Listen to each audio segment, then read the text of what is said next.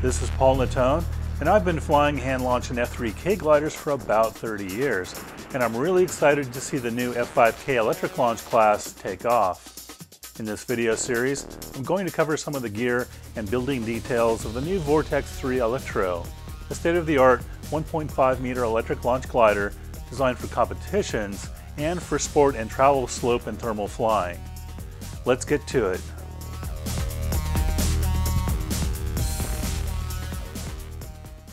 So here's the left panel of the Vortex 3 Electro. It's a spread toe surface top and bottom with a foam core, so the wing is very dent resistant and very strong.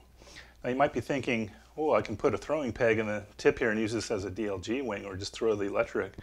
Well, you don't want to do that because to save weight in the electric versions, the spar system isn't as strong. So if you put a throwing peg in, the wing could be compromised, so you don't want to do that. It's got this really nicely done high visibility circuit board paint job on the top, and then on the bottom we have visibility stripes.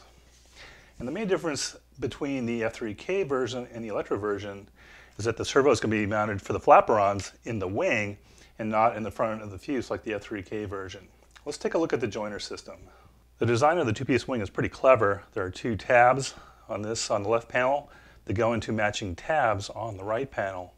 And then the joiner, which ties the two spars together, the joiner is actually glued into the wing, which is a nice feature because you won't drive away to go flying and leave the joiner behind or lose it at the flying field. So it's pretty cool. So let's plug it into the other side. All you need to do is slide the two pieces together, push them together. You don't need tape. Two bolts hold it to the fuselage. So here's the fuse. It's all spread toe. The nose is pre-cut for you. It just has a standard hatch system in the front. We'll be putting spring clips on that. And there's some standard cloth carbon on the inside and the front of the fuselage here. There's our two hard points for our wing hold down. And there is some room back here, so I may be cutting the bays out between the two hard points to maybe fit a larger battery. Maybe the receiver's going to go back here. I'm not sure yet. I'll have to do a CG test and test that out. The boom's all spread toe, of course. And going back to the stab, it's a standard F3K style stab on a pylon, two hard points here. And we're going to be putting a spring pull system on the elevator and the rudder as well. Now these booms, again, are lighter in the electric version, so don't DLG launch this particular boom because it will not handle the side loads. Since we're not sidearm launching this plane, we don't need a rudder fin with a big sub-rudder fin, and this just has a standard vertical tail like you'd find on any thermal airplane. You just slide it on the back of the boom here, line it up. We'll put a paint mark in there later for that, and just a piece of tape holds it on, and then you just attach the cable for the spring pull to the rudder blade and for the elevator, and you're ready to fly.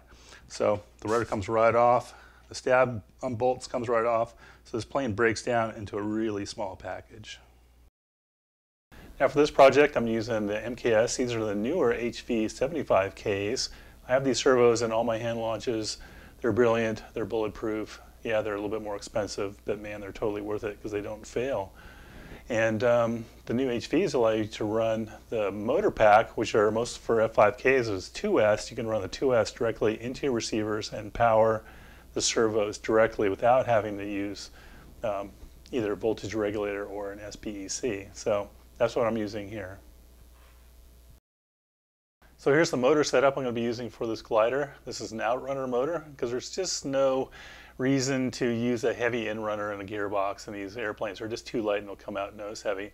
This is a Steve New outrunner motor that I'm testing out. In fact, this one came out of his personal test airplane too. Gave this to me to test for this video series. Now you see the aluminum part here. We're playing around with this too.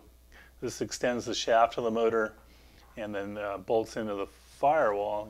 Get it in focus here. Bolts into the firewall, and there's a bearing up here too. So what this allows you to do is you can get the motor further back in the fuse for CG issues, plus it'll give you more clearance because remember there's motor wires on an outrunner that you don't want the motor can as it rotates to chafe these wires as well.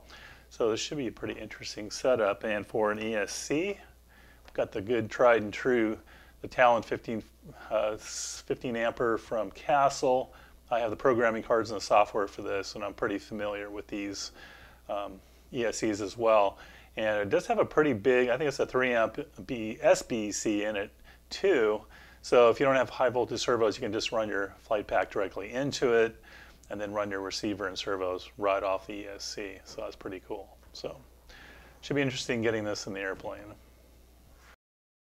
So for a spinner, I'm using the CN spinner setup with their props as well. Set up for a 3mm shaft. You can see it's got the offsets here, so it folds cleanly to the fuselage. And it just has a collet to tighten it on the shaft. And for blades, I'm going to try a 7.4 to start with. I may try a 6.3 or a 6.5 for something like that. Because remember, with these planes, you really want dash speed. You don't need climb torque. You want to be able to range out flat and go really fast.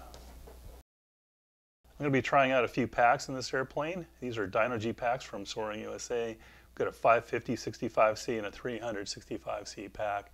Look how small these things are. And if you had, these are inexpensive. You can have 5 or 6 of these in your flight bag and you can fly all day and not have to recharge. Vortex comes with a nice little hardware package. Actually has the cables for the pull spring system and all the horns for the rudder, elevator, and flaperons, extra bolts. It also comes with the torsion springs too, which is really nice. These are pre-cut and set up so you don't have to do trial and error to get the right spring tension too. That's a really nice touch. And it comes with a 3D printed servo tray as well. I did order the optional Ballast Kit, which is a series of stainless steel pre-bent wires and a whole bunch of 10-gram weights which slide on those wires. I'm not quite sure how these we're going to install yet, but they basically clip into the front of the fuse. You slide them down the fuse underneath the wing and then clip it in to the servo tray area, and then you can adjust your wing loading from that. We'll get more into the ballast later. For a receiver, I'm going to be using the new Spectrum. This is the AR6610T with full telemetry. But I am going to strip the case off of it. I think this is only 7 grams or so without the case. It'll run at various voltages and also has the extended carbon antennas, which are going to be very useful because this is a fully carbon airplane. I think I'll be running the antennas out towards the back of the wing or back of the fuse because I think I'm going to have the receiver mounted under the wing or further back. Since I am building this plane for contest flying, I need to find room for this. This is the Vortex Altis Micro, and this is the device which controls your motor time and motor cutoff. And I think as of December 21, this is the only device really approved for F5K contests. I do need to do a firmware and software update on this device here so it's fully F5K compatible and then can communicate with the Vortex device terminal or the Keypad Plus. Okay, so let's weigh some of the parts. Here's our hardware package with our spring cables and horns at 1.5 grams. Oh, let's just add the servo tray on there. So we got 4.3 for that. Our receiver without case, 8.1. MKS HV 75, it's 7.9 times 4. And that's with the plastic horns on there. It'll probably be a little bit lighter than that. Here's our 550 2S pack, 26.4. Here's our 300 pack, 18.1. Spinner and prop, 8.5. Here's our motor and ESC all wired up, 32 grams. There's a little bit of servo wire, will probably be lighter than that, but 4.7. So here's the stab, rudder blade, and 2 mounting screws at 12.4. And here's the raw fuse, 36.5. So here's the left wing, 50.4. It's probably gonna be a little heavier because of the spar and the connection. Here's the right panel, 51.8. Wow, pretty nice match there.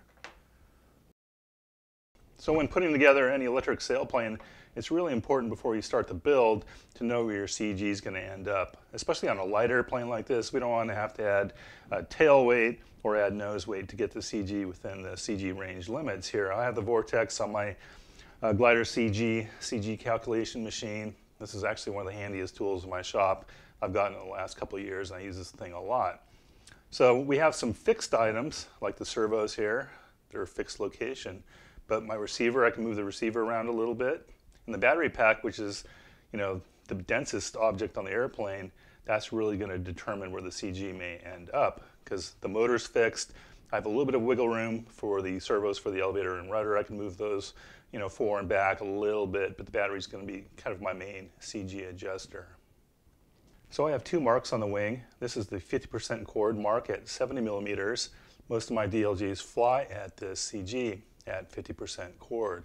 This forward line is at 65 millimeters, and this is one of the aft recommended CG locations for this particular wing. So I want my CG on the airplane as I do this mock-up to land at least at the 65, but probably between these two marks here is where I want my CG for the build. And I'll be using the battery. This is my most dense object, and I'll just slide the battery forward and aft and kind of see where my CG ends up. So with the battery pretty far back, almost over that middle line, it's showing my overall weight at 262 grams, which is a good target weight. There's definitely some missing items, some horns and glue and a little bit of wire, so our weight's going to be a little bit over that, but we're pretty much right on target. And the CG is at 70.5, so that means it's right at that neutral line, maybe a little bit behind. So I think the battery's too far back. So I'm going to slowly start moving the battery forward, and you'll see the CG change. There's 68. So now the front of the battery is about an inch behind. It's just forward of the leading edge of the wing now. So there's 67. Maybe I'll want it back a little bit. 68. Let's go forward again. So there's 64 with the battery, the front of the battery right at the edge of the cockpit opening. So there's 65. So that'd be a good starting point for my first test flights. So 262 weight, CG at 65.4 to start.